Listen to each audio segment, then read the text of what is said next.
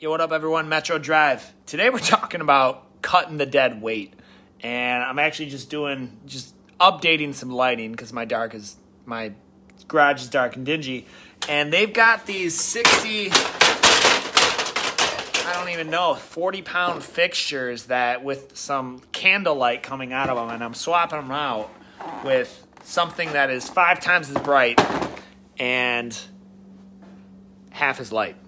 And so forget the fact and the headaches I'm going through to swap out and what they had to anchor it and all of the extra fasteners they had to hold that dead weight, it was inefficient. This translates very well. I see a lot of people, self-included sometimes, we cling onto something because that's the way we've always done it, or that's the way it's always been, or Aunt Marie would kill me if we changed it.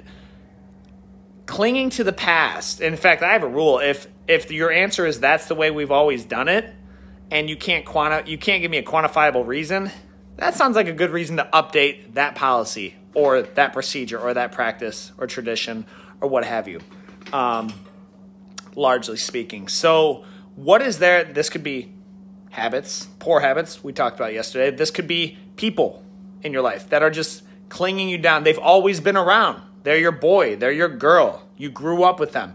But they're dragging you down. They're inefficient. You're not seeking the same goals anymore.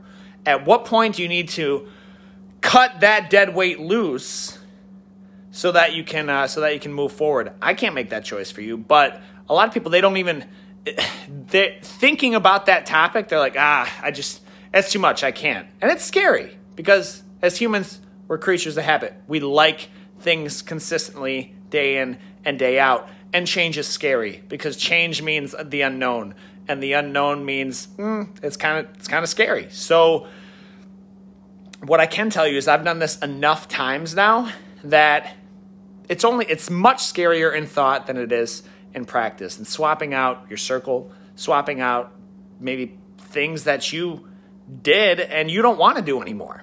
For the longest time, and this is just me, I know a lot of people think it's therapeutic, I cut grass. I don't want to cut grass anymore. Now I pay somebody to cut my grass because I hate doing that. Okay? That's a silly, mundane example, but are you at a job that you absolutely hate? Is it dragging you down, making you miserable so that you're miserable when you come home and affecting your mental health and you drink yourself into a coma or do a lot of other unhealthy activities that are not conducive to a long, healthy lifestyle? I can't answer that for you either, but these are just examples. What's dragging you down? Where are the inefficiencies? And how can you replace them? Guys, I'm Coach David with Metrojj Jiu-Jitsu. As always, I look forward to seeing you on the mats.